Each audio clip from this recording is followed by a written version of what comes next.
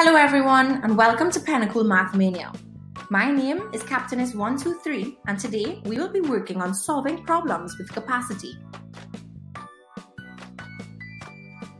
Adrian has begun to understand capacity, so his teacher decides to give him some problems to solve. Can you help him? He is reminded that the litre is the standard unit of measure of capacity. Examples of 1 litre containers are the medium-sized water bottles, the typical milk carton, as well as fruiter and orchard boxes.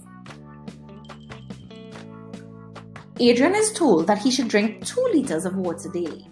Can we determine how many litres of water should be consumed for the entire week? There are 7 days in a week, and if we drink 2 litres of water for each of those 7 days, that will sum to a total of 2 litres 7 times. This gives us a total of 14 litres of water. Adrian is given a 12-litre tub of ice cream and is told to share it equally among himself and 2 other friends.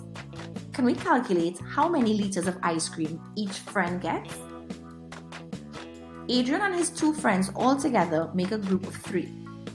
We must divide the 12 litres of ice cream into 3 equal groups. Each friend will get a total of 4 litres of ice cream.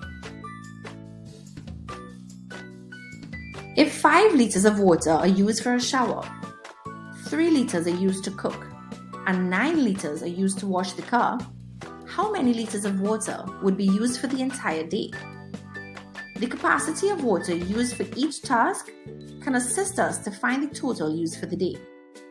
The individual values of capacity can be summed to work out the total for the day.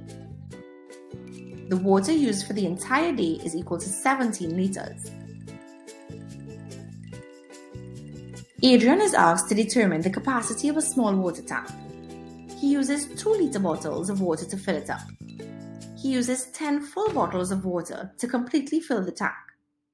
How can Adrian determine the capacity of the tank?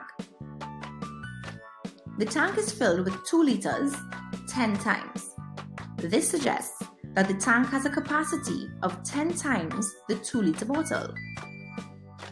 This gives the tank a total capacity of 20 litres. Thank you for visiting Math City today.